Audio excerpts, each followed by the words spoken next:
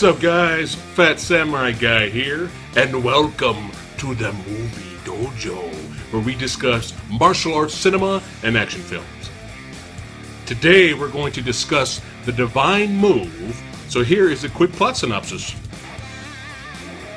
A professional Baduk or Go player loses a high-stakes game to an infamous underground gambler and ends up framed for the murder of his own brother and locked up in prison.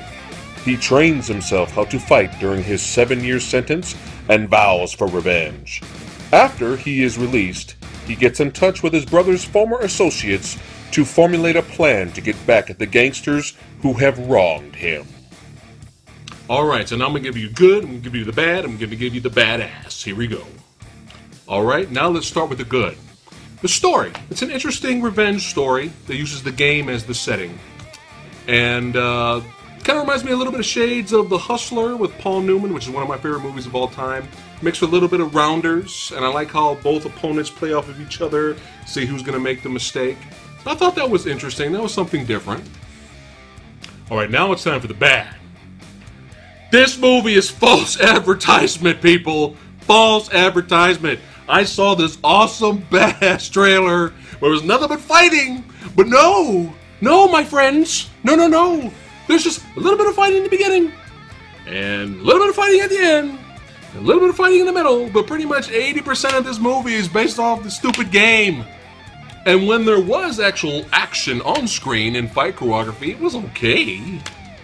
I mean, in the beginning of the film, they set it up. I mean, when he was in the prison, he was training every day for 7 years.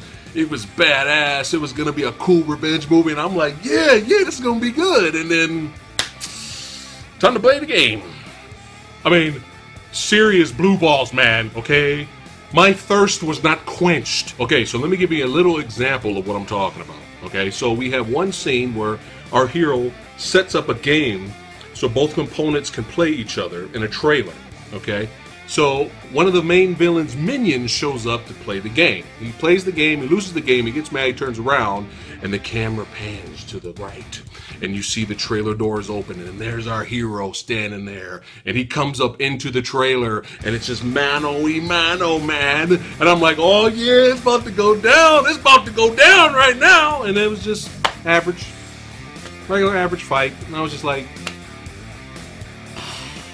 And even more insanely stupid was the fight. They were going at it and brawling, and the fight spilled off on the outside of the trailer into the street, and our hero won the fight by knocking the guy out.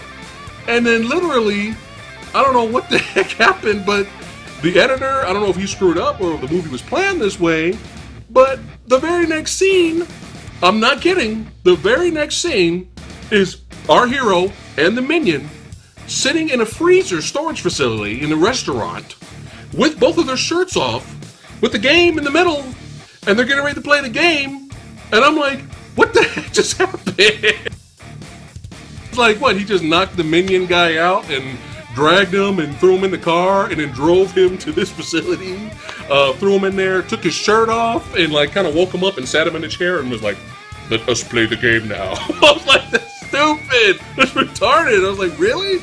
And then they have another lame fight. They could have saved it there. They could have had a better, bigger, badass fight, but no, another lame fight, and then he leaves him for dead. And that's what was really annoying about this movie for me, because he's trying to work his way into the inner circles of the game playing so that he can take down the bad guys. But the thing is in the end, he ends up killing them anyway. So why don't he just kill them and give us a kick-ass revenge story that the movie set up for it to be? And now for the badass.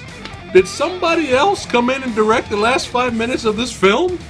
What the hell, man? Where the heck were all these badass action sequences during the whole movie?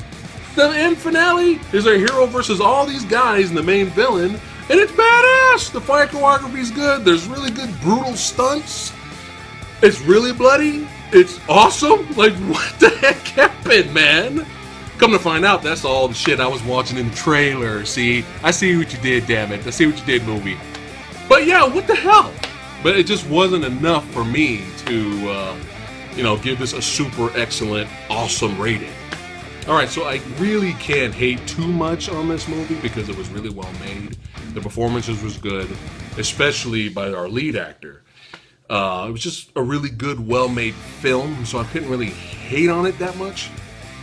But the action is so disappointing. I was really disappointed by this movie, but I'm going to give it a fair score.